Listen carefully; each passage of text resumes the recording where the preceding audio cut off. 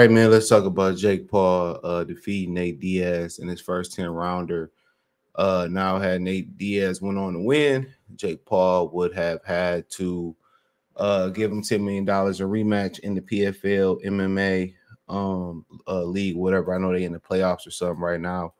Um, and obviously, Jake Paul knew that wasn't gonna happen, and Nate Diaz probably knew that wasn't gonna happen.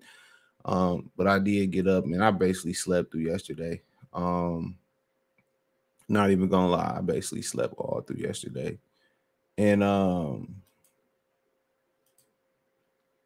you know, uh but I did, say I wanted to wake up and watch that match.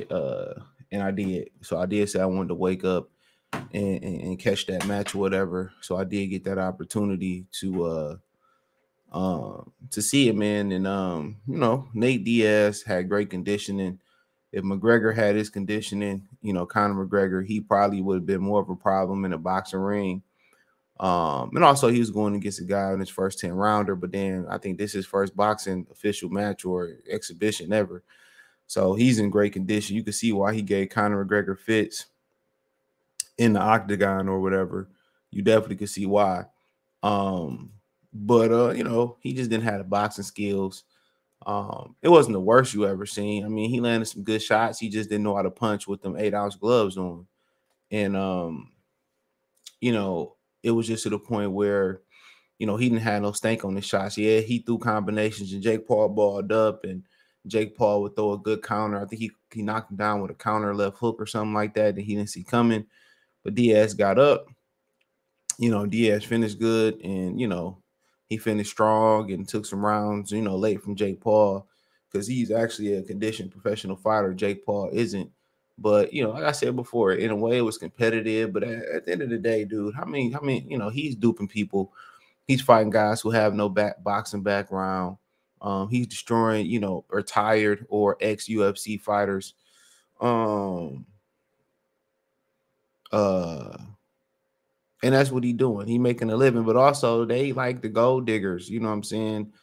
Of the sport of combat sports. They know if they fight Jake Paul, Nate Diaz said I get 1 or 2, 3 more. Or he said 1 or 2 to 3 times more than I get from the MMA fight. So it take me 2 or 3 MMA fights just to get, just to make this paycheck. So they like the gold diggers of the situation of this thing. And Dana White, he don't like it because, it making his fighters look bad. Crossing over to the boxing ring, they have no boxing skills, and they try to degrade boxing and say it's a limited sport. But at the end of the day, all y'all get opportunity to cross over to fight Jake Paul or another prominent boxer. All you guys gonna sit there and do it and go get that bag, or whatever. So, I mean, Nate Diaz knew how to punch. It might have been a different scenario, but he was landing some good shots on Jake Paul. He put him in the guillotine choke for a second hold and then put his hands up, and he landed some good shots here and there, snapped Jake Paul head back a little bit, but they really wasn't effective shots. Jake was throwing really real effective power shots. And that's just when you see Ngannou get in there with Fury, you're going to see the difference between an actual boxer and an MMA fighters. You see the difference between a YouTuber and an MMA fighter. I mean, you see the difference between a YouTuber and a boxer when he fought Tommy Fury or whatever, man. I'm breaking out on my face. I hate that.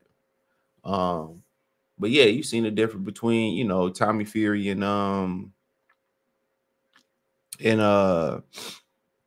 Jake Paul. But last night it was pretty much, it was a show. It's just for entertainment. It's not a real boxing match. Nowhere near a real boxing match in my opinion. Like I said before, Jake Paul Nate Diaz knew how to punch. It probably been a different story. He played possum a couple of times, tried to bait Jake Paul in. Jake Paul knew better, but Jake Paul was moving his legs late just to keep that lactic acid from what it's building up in his muscles. And that's why you see somebody late in the fight kind of, get on a bike or move or bounce a little bit more. That's to get that blood flowing and not let that lactic build up in the muscle so you can stay loose and you can make it through. That's why he started bouncing around and doing his thing a little bit. So,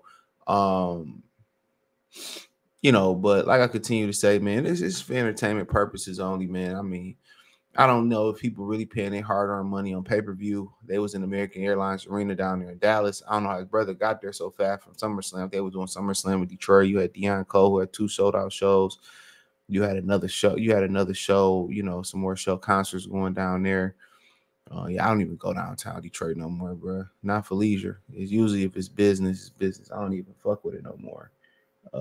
Just put too many black people in the area. I'm all right on that. Take it how you want to take it. I'm good.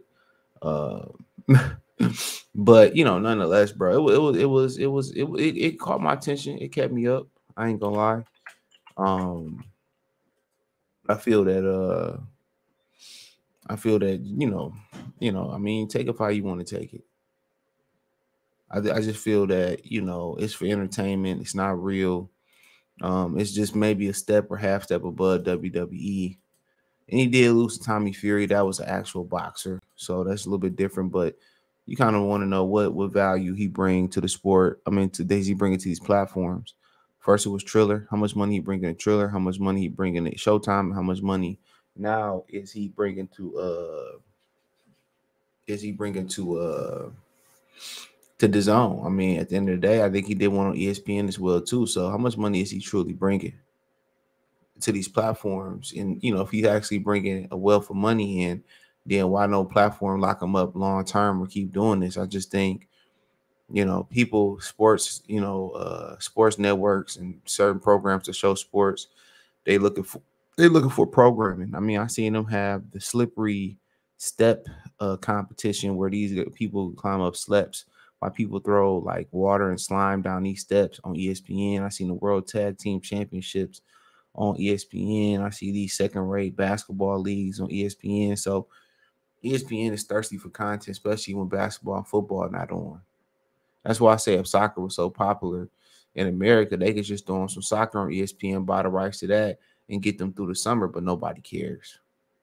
If tennis was as popular as it used to be, nobody cares. So there's only the rest of these people, these sports networks got to find programming. So Jake Paul is getting in where he fit in. I ain't mad at it, but what he doing is he found this lane beating up retired ex MMA, ex UFC fighters, and Nate Diaz can take a punch. Nate Diaz great conditioning. Maybe he had Jake Paul went to the body a little bit more, get a body tech going. Maybe he could have got him out of there, but he did drop him. But like I said before, it's strictly entertainment. Take it how you want to take it. He's not a real boxer. Is he starting to develop some solid skills? Absolutely. He's fighting guys that he's naturally way bigger than. Fight somebody your own size. You know what I'm saying? Fight an actual boxer again. And when he had an opportunity to rematch Tommy Fury, his people decided to go the other way because they know when an actual boxer get a look at you, beat you in a rematch, Tommy Fury gonna build on that and do even better in the rematch. So, um, but it is what it is. I think this is just part of the repercussions of Jake Paul of Dana White not paying his fighters. If Dana White paid his fighters the way he could pay his fighters or should pay his fighters, you wouldn't get this. You wouldn't get this as much. Somebody gonna be greedy in the extra money, but if he paid his fighter like he's supposed to pay his fighters, this wouldn't be an issue. And this is just a cause and effect to that. Let's call it what it is. It's just a cause and effect to that. Pay your fighters like they supposed to be paid, and then they wouldn't have to go do clown shows. But he's stubborn. He gonna wait to the last minute where he got to overpay. And that's one thing in life. If you handle a problem from the beginning, it won't be as expensive later on. And sometimes we do that. Sometimes great businessmen like Dana White do. They let their pride, uh, you know, get before anything.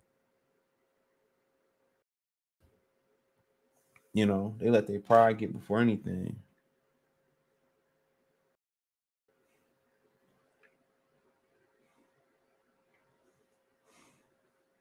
They let their pride get before anything. So, and then when you got power, it's hard when you got power not to abuse it. The great ones who don't abuse their power and try to kind of like, what I'm saying, be even killed. A lot of the times, the people or something makes you abuse that power. So either way, a lot of times you're gonna have to flex your muscle anyway.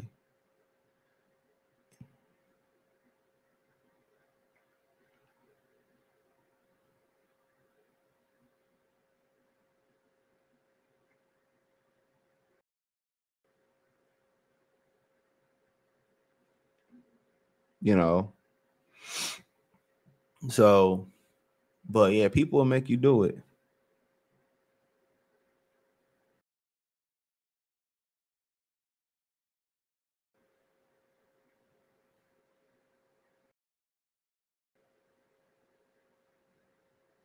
You know, people make you do it, babe. Let me know what you girls and guys. Let me know what you girls and guys think in the comment section. Thumbs up the video, share the video, subscribe to the channel. The subscribe button is the bell icon button. Hit all notifications, increase your chance to get notifications. We go live or drop video. Financially, want to support the channel? Cash App, $ CJ Good 313, Venmo CJ Good 313, PayPal link in description. Hit the link tree. Find me on Twitter, Instagram, Spotify, Anchor, Cash App, Venmo, PayPal, Apple Podcasts, Google Podcasts, the whole nine.